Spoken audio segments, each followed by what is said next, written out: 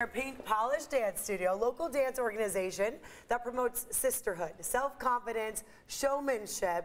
Founder and creative director Alexis joining us this morning. Alexis and her dancers, because they're going to perform for us. I love it. Good morning, all of you. Good morning. Thank you for being here. We got a little tease just a few seconds ago, and that was amazing. Thank you. I can't wait to see these girls dancing. So tell us, Pink Polish Dance Studio, what are you all about, Alexis? We are about sisterhood, self-confidence, and preparing the girls to be dancers and develop their skill set, training them to attend HBCUs, exposing them to different cultural activities. So we do college tours. Wow. We've taken them to 2 historically black colleges, Jackson State University and Texas Southern University. Very nice. And we'll actually be headed back there this fall. Okay, talk about motivation, right? Yes. To be able to see these colleges and universities, and one day they can dance at these schools. Yes. Attend these schools. That's a big deal. For sure. You've been in San Diego how long? I've born and raised here, but after college I came back and we started Pink Polish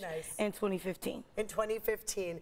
So let's talk about that. Why is that so important for you to be able to obviously pass on this HBCU culture, the moves, the dancing, all of that? I mean, this is obviously something you're so passionate about, and it's contagious. For sure. So as a teenager, I watched Major Ed Dance on YouTube. There was no reality shows at the time. There was no exposure really here in San Diego. So when I went to college, I was determined.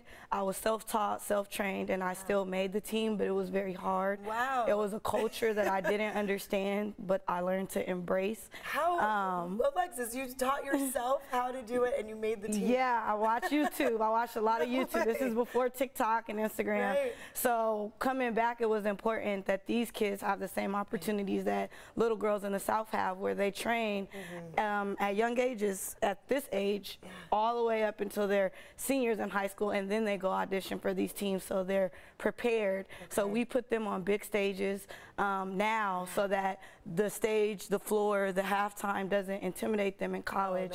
They've performed just last night. They performed at the Harlem Globetrotters, and we are. You just did that? Yes. That's and amazing. We're actually gonna perform at the NBA game next Sunday. You're kidding. No, so they are very well trained and very well exposed to the limelight. So we hope to see each and every one of these girls at the HBCU, their choice. That's awesome. So tell me the age range, because we've seen quite a few, right? Yes, we have itty bitties all the way up to high school. So our youngest in front of you. There we is 3.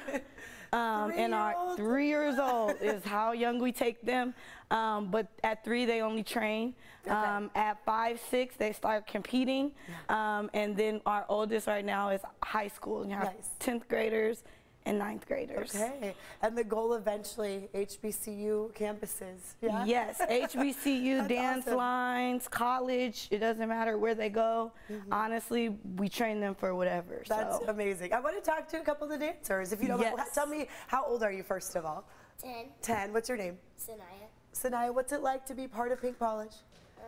It's fun because you have friends, and it's like really fun. Yeah, and then performing on this big stage.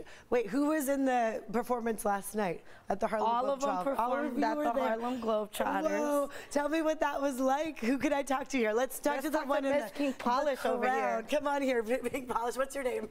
Cheyenne. Cheyenne. What was that like to be at on the court there, right? It's really amazing to have all these opportunities and to perform in front of a whole bunch of people. Yeah. I love it. And now you get to perform for our viewers at home. I'm going to step away so you guys can do your thing. And go ahead, Pink Polish, take it away. Let's go.